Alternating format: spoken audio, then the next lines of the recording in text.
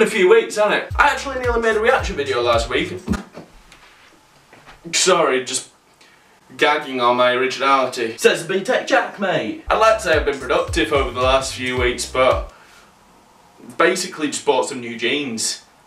And actually, side note, whose fucking idea was spray on jeans? Because I drunkenly ordered some and now the camera cannot go any lower than that, I swear to God. Before we get started, make sure you're hitting that subscribe button with notifications on to help me get to 1K by June and be told when I make a new video. Anyway, today we're doing 5 people that everybody hates. Number 5, the got a spare cig guy. Believe it or not, I often smoke on a night out. It's mostly because that's where all the decisions are made. If I wait inside, suddenly everybody else comes in. Alright mate, we're gonna go glow rooms now. Because I wasn't out there to go, we're fucking not. But every time I'm out there, the instant I get a cigarette out, I'm basically fending off attackers. Hi mate, have you got a spare cig? Sorry mate, this is my last one. 2 minutes later, I'm just fucking kicking people. Like, piss off you scroungy twat. Get your own Lambert and Bottler. Also, a spare cig. Yeah mate, I paid a tenner for these, but I only wanted the one, you can have the rest. Number 4, the anything you can do, I can do better guy. How annoying is he? Anything you've done or got planned, his is better than yours, okay? Found myself having to get creative. I'm stood there testing this prick. So I'm heading out to America for a week in June. That's interesting. I'm also going there, but for 2 weeks. Did you see that Panic at the Disco have announced a new tour? I did see that. In fact, I'm seeing them on my 2nd week in America. Great.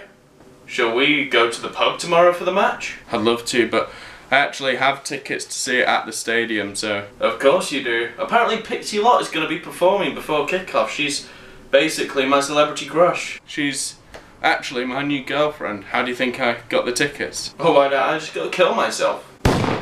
Please be advised, it can sometimes take longer than this for them to kill themselves, so don't give up too early. Number 3, the person who judges everybody else instead of addressing their own issues.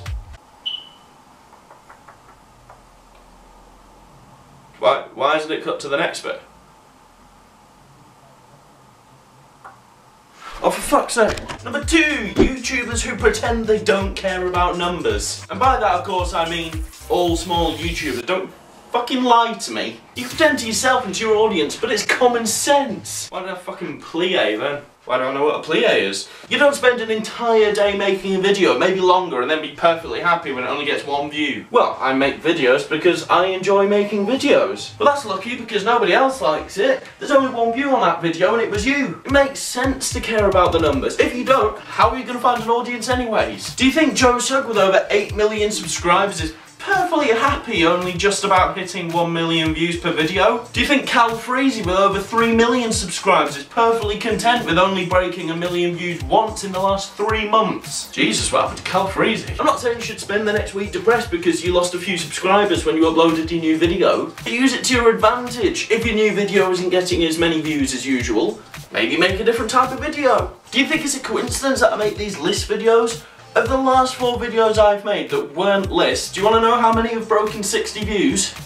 None of them. YouTubers are in the service industry, they're just overpaid. And finally, number 1, people my age who share fake racist posts. You've seen those spammy posts. Tag somebody and they owe you £10. The most annoying ones are the racist ones. The people who share them are definitely either closet racists or idiots. I say that like there's any distinction between the two. Someone on my Facebook shared a picture the other day that said, Muslims are trying to get the UK to ban sniffer dogs because they offend them. Your bombs offend me more. I think the dogs can stay. Now this makes sense. I mean, dogs are famously banned by all Muslims. Not like it took me a 10-second Google search and a click on the first link to find what you're reading right now. Also, what logic is the original poster using? Well, if you've got your bombs, I'm keeping me fucking beagle. Blinks of Bicester are no longer taking bookings from anyone from the Islamic faith, whether you are UK granted with passport or not. Nice grammar there, proud British person. Sorry, but time to put my country first. Simmer down, Linda. Whether they're UK granted with a passport or not. They just hopped over the fence, mate. What does she think is going on? Hey, man. Do you want to go do some ISIS stuff today? Hey, I'd love to, but you know how cranky I get when I haven't had my threads done. I know. I've been putting it off for weeks, so I'll just make an appointment. Hang on. What? Well, my schedule just opened up, and I know exactly where we're going next. Mum, where's my attacking jacket? Hello advertisers, it's nice to watch you leave. Japan has been at peace with the US since August the 9th, 1945. It's time we made peace with the Muslim world. It's a Muslim world, this. All them Islams coming over here, taking our jobs. But now you've got a decision to make, because if all the Muslims are coming over here and taking our jobs, that makes us the Muslim world. We need to bomb ourselves. Good plan, guys, you've thought this through. Then, of course, we'll have to move to a different country, but you'll be fine. You can still drink your favourite beer and get a kebab on your way home, wearing your Adidas tracksuit bottoms and a Nike hoodie. Because here's a bit of pill for you to swallow. You're an undercover foreigner.